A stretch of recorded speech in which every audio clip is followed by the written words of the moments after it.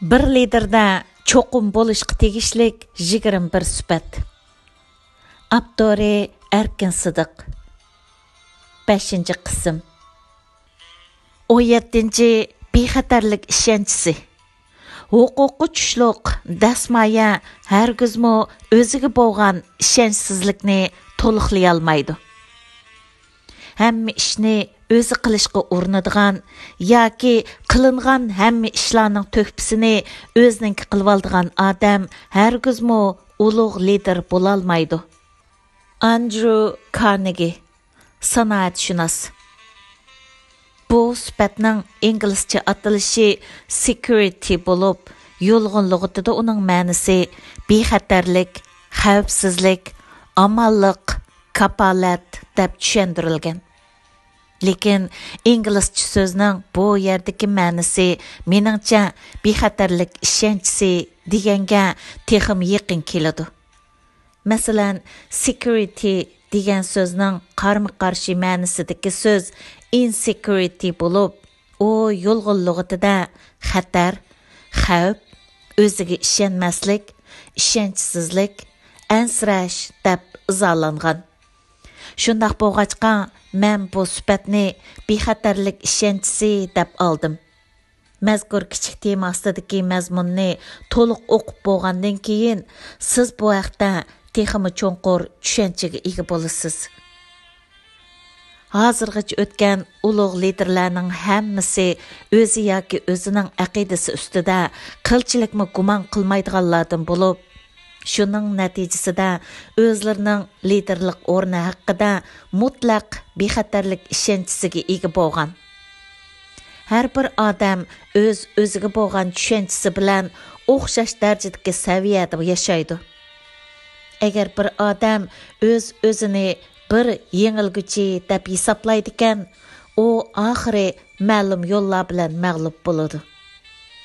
Agar bir odamning muvaffaqiyatining darajasi uning o'ziga bo'lgan bexatarlik ishonchisining darajasidan eshib ketadi ekan, u cho'qum o'zini vayron qiladi. Bu ish yolg'iz agashkuchilar uchun shundoq bo'lib qolmay, liderlar uchunmi ham shundoq bo'ladi. O'zining bexatarligiga nisbatan ishonchisini yo'qotgan liderlar o'zlari uchun, o'zlarining agashkuchilari uchun va o'zlari liderlik qilayotgan tashkilotlar uchun nihoyat xatarli keladi.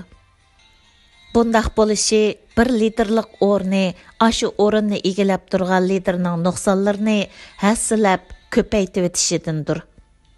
Siz o'zingizga bir salbiy yukni ortib olib turib, boshqalarga yetakchilik qilmoqchi bo'ladi ekansiz, u yukni ko'tarib turish bargan sir taslashib maqdi. O'z huquqining bexatarligidan nihoyat andish qildigan liderlar mundaq xarakterlarga ega bo'ladi. Birinchi, ular boshqalarga bexatarlik elib kelolmaydi. Siz o'zingizda yo'q narsani boshqalarga bera olmaysiz. Qobiliyatsiz kishilarning boshqalarda qobiliyat yetildirolmaganiga o'xshashlar, o'ziga nisbatan bexatarlik ishonchisi yo'q kishilar boshqalarga bexatarlik tuyg'usi ato qila olmaydi. Unumlik lider, ya'ni boshqalar o'ziga ergashishni xohlaydigan lider bo'lishni istaydigan kishilar cho'qum boshqa kishilardan o'sha kishilarning o'zlari to'g'riliq yaxshi tuyg'u paydo qilishi kerak. Ikkinchi, ularning boshqalardan oladig'ini boshqalarga berdig'idan ko'proq bo'ladi.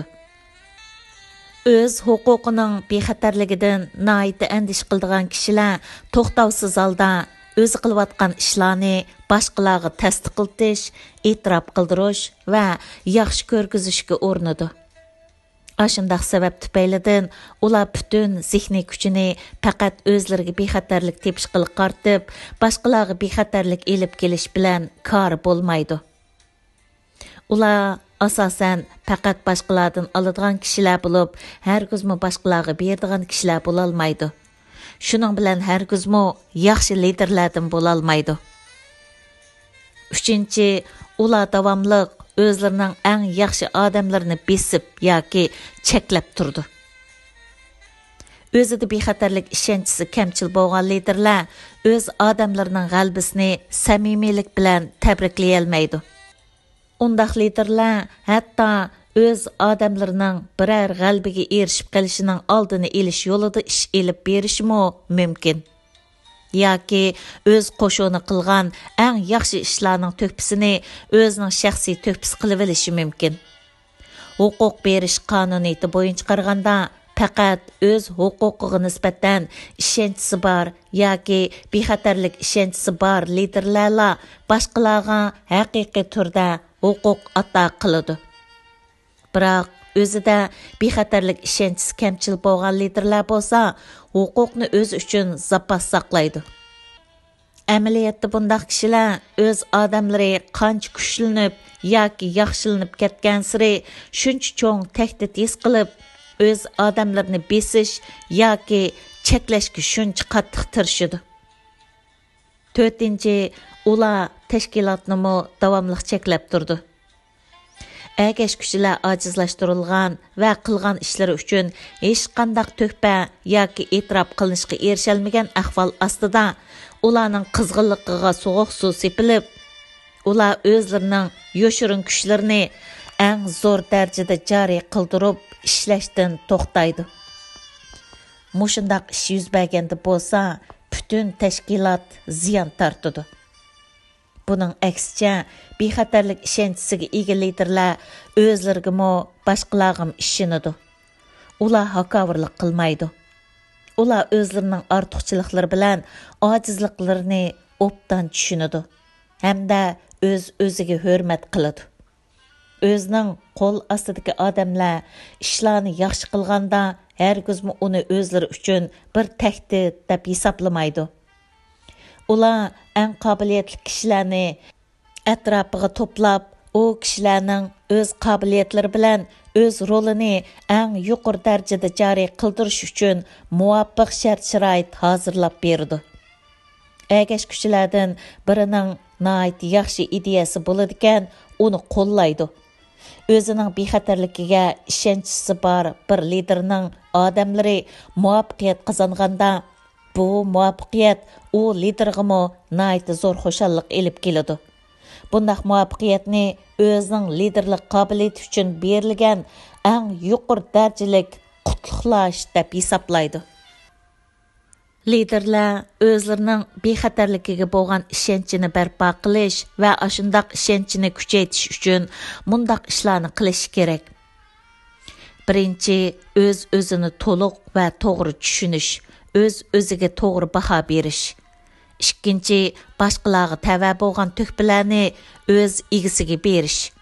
Uchinchi, o'z-o'ziga ishonchi bo'lmaslik kasalini o'zi davolashga qudrati yetmagan liderlar kasbiy xodimlarning yordamiga erishish. Yuqorqilar men kitobdan olgan mazmunlar.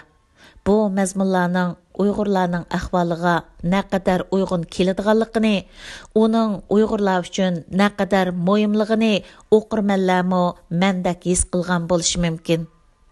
Men o'zimning hozirgacha bo'lgan umrimda nurg'un yaxshi kishilarning sanoqsiz yordamiga va qizg'in samimiy qo'llab-quvvatlashiga, to'xtovsiz ilhom madad berishiga sazovor bo'lib keldim. Bundaq ahvol hozirmi o'xshashli davomlashyotgan bo'lib, u mening hozirqidek bir holatga kela olishimda va shu holatni saqlab manga olishimda nihoyat muhim rol o'ynab keldi. Shuning bilan birga men kichik vaqtimdan boshlabla o'ziga to'liq ishonch qila olmaydigan kishilarning besimi va cheklishiga anda-munda uchrab keldim. Bundaq ahvol hozirmi ozroq sodir bo'lib turibdi. Sazgur qarindoshlarning ba'zilari bundaq ahvolga diqqat qilib, menga yesdoshligini bildirdigan va menga ilhom madad berdigan ilxatlarni yezyotdi. Hamda shundaq so'zlarni telefonda yoki o'zimga bevosita da'vatdi.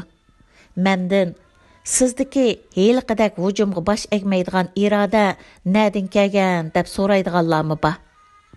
Men mush fursatdan foydalanib, u do'stlarning hammasiga chin ko'nglimdan rahmat aytaman.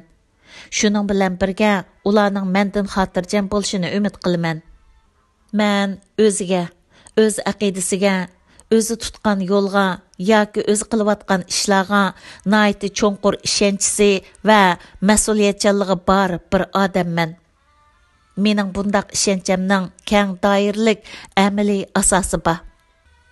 Men Tömür ayol deb atalgan Angliyaga 3 qatim bosh ministr bo'lgan Gheyret Sachir xonim va shuningga o'xshash boshqa bir qism dangliq arboblarning sarguzashtlarini o'qib baqqan. Men ba'zi bir ta'tir shamollarga bardoshlik berib qolmay, ularga o'zimni chiniqtirish fursatlari sifatida muomalama qila olmayman. Vaqtliq foyda ilish yoki utib chiqish muhim emas. Muhimi vaqtning uzun muddatlik siniqidan o'tish. Hamma odam vaqtning siniqiga duch keladi va tarixning bahosiga erishadi. 18. O'z-o'zini intizom bilan kontrol qilish. Siz yetaklaydigan birinchi odam siz o'zingiz. Ya'ni self-discipline. Bu sifatning inglizcha atalishi self-discipline bo'lib, bu so'z g'arb ellarida intayin keng doirada qo'llaniladi. Bu so'z ham fe'l, ham ism bo'lib, ism bo'lganda o'zi uchun tuzilgan intizom degan ma'noni bildirdi. Fe'l bo'lganda bo'lsa, o'z-o'zini intizom bilan boshqarish, o'z-o'zini intizom bilan kontrol qilish degan ma'noni bildirdi. Ya'ni bu so'zning ma'nosi buningda ko'p bo'lib, men bu yerda faqat uning mushu temadagi ma'nosini tushuntirdim. Men Urumchida oliy maktabda o'qiyotgan vaqtimda Dilmurod Tursun degan bir saboqdishim va do'stim bor edi. U qisqa orliqqa yugurish bilan voleybolga intayin qiziqadigan bo'lib, Şinjan Universitetida o'qigan 5 yil jarayonida maktabning voleybol komandasining boshlig'i bo'lib ishlagan edi. Qisqa orliqqa yugurishda yaxshi natija yoritish uchun u o'zini yugurishda intayin qattiq chiniqtiradi. Ya'ni u har kuni 3 qatim yugurishni o'zi uchun bir intizom yoki tuzum qilib olgan bo'lib, u bu tuzumga intayin qattiq rioya qiladi. O yazdagi to'miz issiq kunlarining tush vaqtidami yuguraydi. Qahirton qish kunlarining attiginimi yuguraydi. Qattiq yomg'ir yig'iyotgandimi yuguraydi. Qattiq qor yig'iyotgandimi yoki qattiq bo'ron chiqiyotgandimi yuguraydi. Hergizmi biror qitimliq yugurish vazifasidan voz kechmaydi. O çağlarda bizning tamaqimizmi intayin nachar bo'lib, attigini bilan kechda biz asosan qo'noq ninini qaynoq suvga yoki quruq choyga chilab yeydik. Dilmurod badanini ozroq bo'lsa kuchlantirish uchun nonchilagan qaynoq suvga bir uchum shakar bilan bir siqim tuzni tangli saladi. O'z-o'zini ashunda qattiq intizom bilan boshqarayotgan har qanday vaqtda ashundaq o'z-o'zi uchun chiqargan tuzum bo'yicha ish ko'rayotgan Dilmurodni tushunmagan ba'zi o'quvchilar uni ba'zida Dilmurod sarang deb masxir qilib qo'yadi. Dilmurod o'z-o'zini ashundaq chiniqtirish orqali 200, 400 800 metrlik yugurish turi bo'yicha Şinjan oliy maktab o'quvchilarining bir qancha qitimliq yangi rekordini yaratgan hamda biz birga o'qiyotgan 5 yil jarayonida shu rekordni saqlab qolgan edi.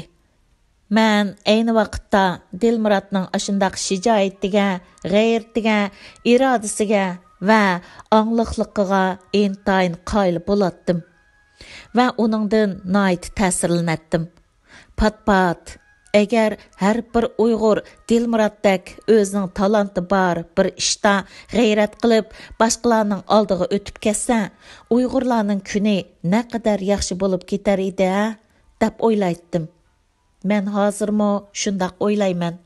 Dilmurod hozirmi ko'nglimda men eng qoyil bo'ladigan isil Uyg'urlarning biri. Men o'zimgimi xeyli ko'p tuzumlarni turg'izdim. Ularning biri manga Uyg'ur o'quvchilardan kelgan ilxatga 3 kun ichida javob berib bo'lishdir. Dilmurod Tursun o'z-o'zini intizom bilan boshqarishning kuch-qudratini namoyon qilgan kishilarning bir misoli.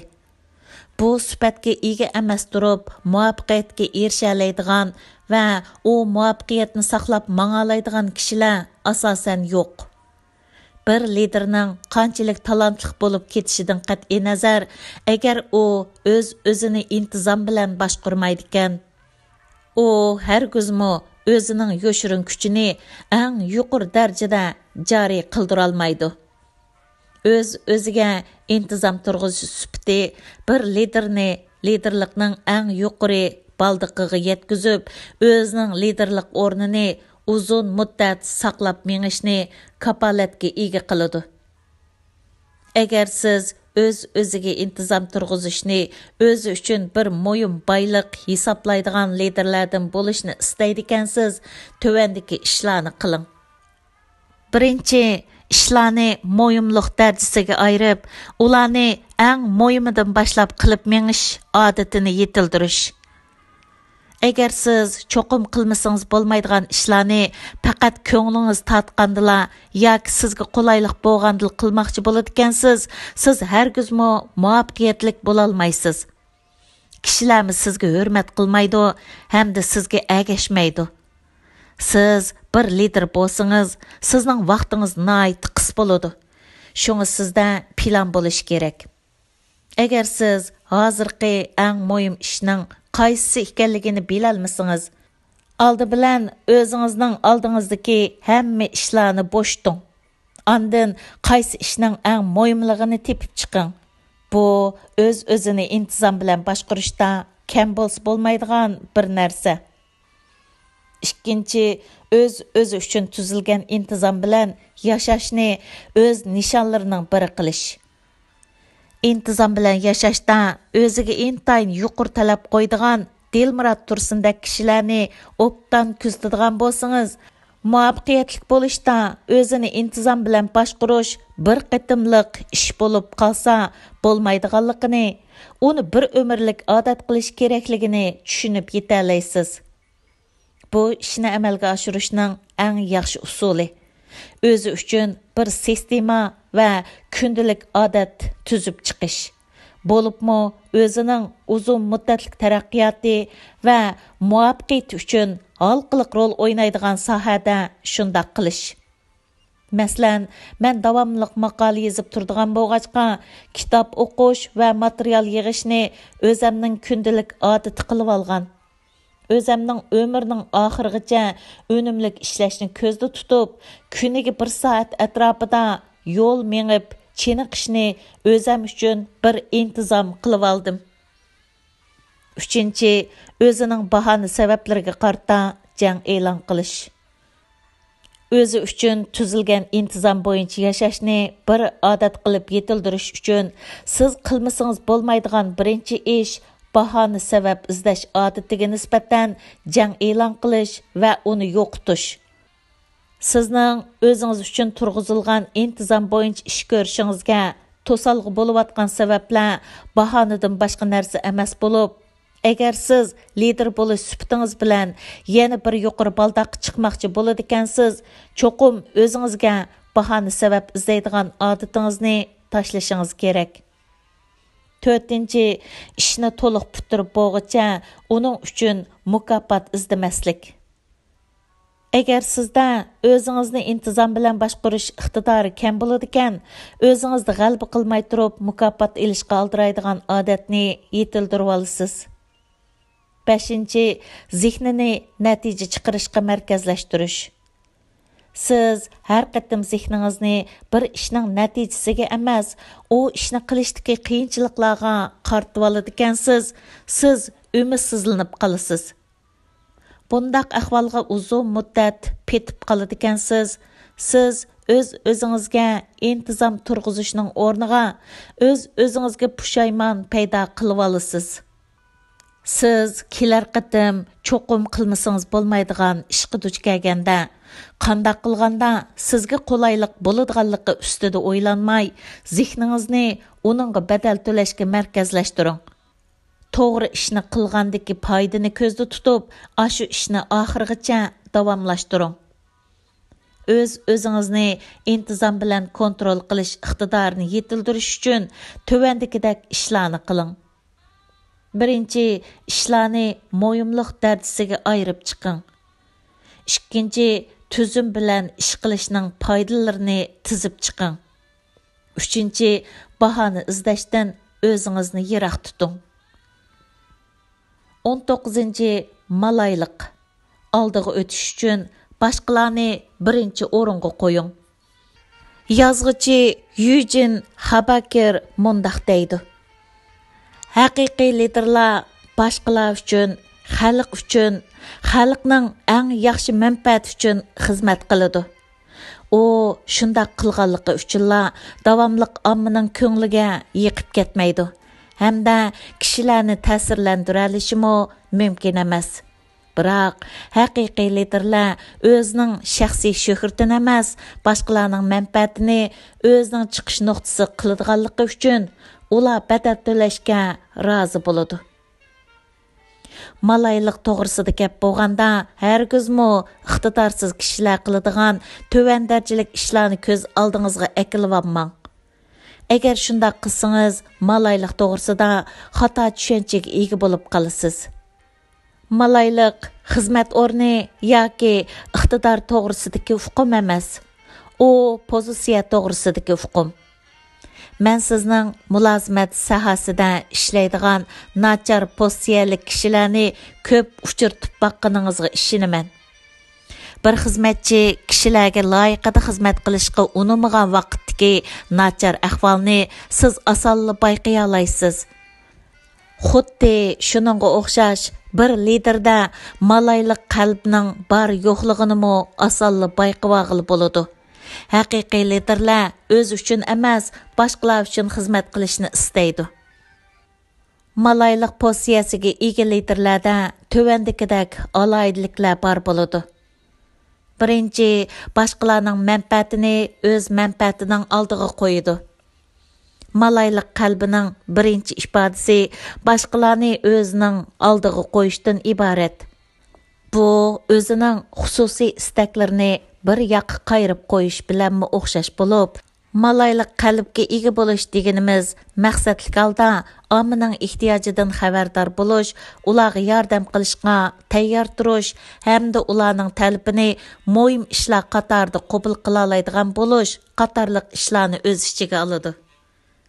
Ikkinchi, o'ziga ishonadi. Malayliqning ishga oshirishdagi eng halqiliq omili o'zida bexatarlik ishonchisi bor bo'lish. Men bak muhim odam bo'lib, boshqalar uchun xizmat qilsam bo'lmaydi deb qaraydigan kishilarning hammasi o'ziga bo'lgan, o'zining bexatarligiga bo'lgan ishonchisi komil emas kishilardir. Bir odamning boshqalarga qanday muomala qiladiganligi uning o'ziga qanday qaraydiganligini aks ettirib berdi. Faylasuf va shoir Erik Hofer yuqoridagi hukmni nayt yaxshi tushuntirib bergan. Diqqat qilishga arziydigan narsa shuki, biz qo'shnimizni o'zimizni so'ygandek so'yimiz. Biz o'zimizga qanday muomala qilsak, boshqalarga shunday muomala qilamiz. Biz o'zimizga nafratlangandek, boshqalarni o'ch ko'ramiz. Biz o'zimizga savrchanlik qilgandek, boshqalarga keng qo'rsoq bo'lamiz. Biz o'zimizni afu qilgandek, boshqalarni kechiramiz. Bu dunyoni azoblaydigan masalalarni keltirib chiqaradigan narsa o'zimizga bo'lgan sevgi muhabbat emas, o'zimizga bo'lgan o'shlikdir. Boshqalarga huquq berish qonuniyatida aytilishicha, faqat bexatarlik ishonchisiga ega liderlar boshqalarga huquq beradi. Xuddi shuningga o'xshash, faqat bexatarlik ishonchisiga ega liderlar malayliqni namoyon qila oladi. Uchinchi, boshqalarga xizmat qilishni o'zi boshlab berdi.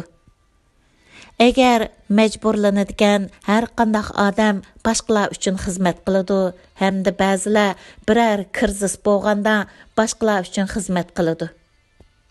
Biroq ulug' doilar ehtiyojni o'z bayqaydi, fursatni o'z ching tutadi hamda qilgan yaxshilikni qaytarib olishni ozroqmi o'ylab qo'ymay turib, boshqalar uchun xizmat qiladi. 4-chi o'z huquqi, ya'ni xizmat o'rniga ancha parvo qilib ketmaydi. Malaylik qalbiga ega yoki xizmatchi liderlar xizmat yoki huquq darajasiga unchavala parvo qilib ketmaydi. Liderlik o'rni ularning o'z mas'uliyatiga bo'lgan sezgurlikini texama oshirdi. Ilova bizning idorada bir to'p odamlar birga ishlagan vaqtimizda kimning boshliq, kimning odatdagi xodim ekanligini asosan asdan chiqarib qo'yamiz. Kishilarning xizmat o'rni yoki huquq darajasini asosan sezmaymiz. Ko'pincha ahvolda tövendikilar boshliqlarga muomala qilgandiki bilan selishtirganda boshliqlar qo'l ostidagilarga yaxshiroq muomala qiladi. Xizmatchilar boshliqqa xushomat qiladigan ishlarni hargiz ko'rgili bo'lmaydi. Qo'l ostidagilar boshliqqa xushomat qiladigan ishlar bo'lib qolgandimi, boshliqlar xizmatchilarning xushomatini ozroqmi e'tiborga ilib qo'ymaydi.